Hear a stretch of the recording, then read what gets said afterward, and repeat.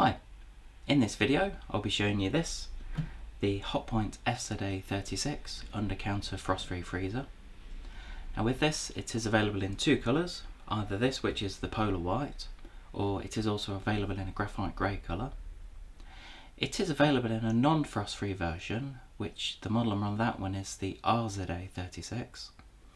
The main thing is it can work out slightly cheaper, but what you tend to find is that by having it frost-free, it saves so much hassle as far as the defrosting. And for the purpose of this video, I'll be concentrating on this one. Just to give you an overview of the dimensions, it is 60 centimeters wide, 62 centimeters deep, and the height of it is 85 centimeters. So what I've done is I've actually plugged it in now, and the indicators on the front, first of all you've got the power, so there's clearly power to it because the green light is on here. In the middle here we've got the temperature setting, so you'd normally just use a coin to change that. It goes between 1 and 5, and clearly it says number 5 is colder.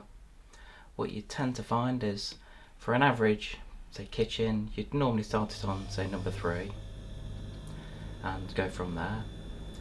The right hand side here we've got the fast freeze button. That's mainly used when you've been shopping and you've got a lot of food that needs to be frozen quickly, and if you press that, then the orange light comes on, and then after a while that light will actually switch off. And you've got this indicator on the right hand side here, that's basically saying high temperature, and that's a red indicator basically to say that the freezer isn't cold enough, and that is showing at the moment because I've just plugged it in, so that's good, that's working okay.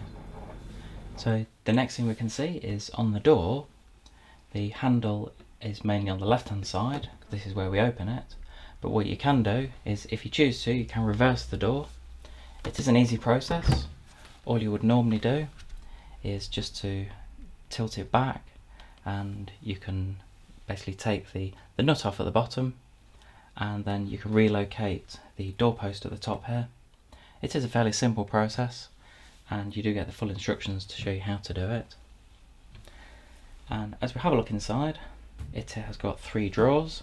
They do vary in size, and just to give you an idea of the sizes of these, so you're looking at 15.5 centimeters for the top drawer, 23.5 centimeters for the middle drawer, and around 20 centimeters for the bottom drawer.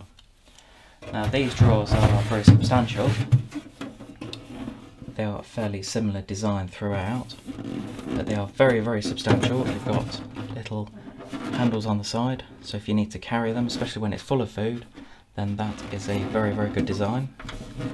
Now the good thing about this model is if you did get to the point where you needed to replace 1 or 2 of the drawers, if you broke them for example, then they are very easy and fairly inexpensive to get hold of.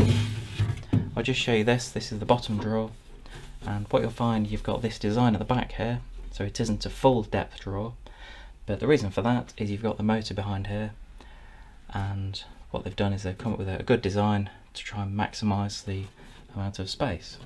As you can see from this bright orange sticker here, as far as the guarantee goes, it has got 10-year parts guarantee and 1-year labour. And what that means is that as long as a Hotpoint engineer comes out to service the appliance, and as long as it is a genuine fault, then any parts that are required are free of charge.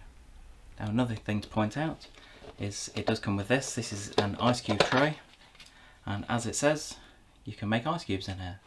Once you've put the water in, just pop the lid on top, and then you put it in the freezer. Now quite a few freezers come with ice cube trays, but they don't come with a lid.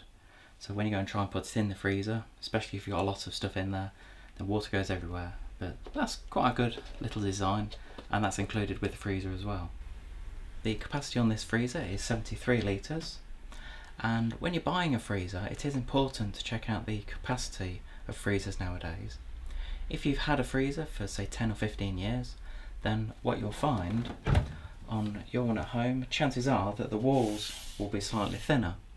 So if you're replacing one that is a similar size to this, then what you will find is that the capacity on your older one, chances are it has been bigger than this. But the main advantage, and I've got the engine label here, is that the energy rating on the modern freezers are a lot more energy efficient. As you can see from this, it is an A+ energy rating. So just to show you around the back of the appliance, we've got the mains lead, that's 1.5 meters long. And the other thing to note is when you buy one of these, just make sure it has got this, which is the metal back.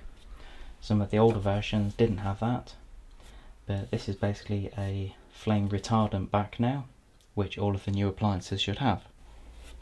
I hope you've enjoyed this quick video on the Hotpoint FZA36P. Please give us a thumbs up on a YouTube video and leave any comments below. If you're interested in purchasing one of these, then I have provided a link below to show you where to get one at a competitive price. Thanks very much.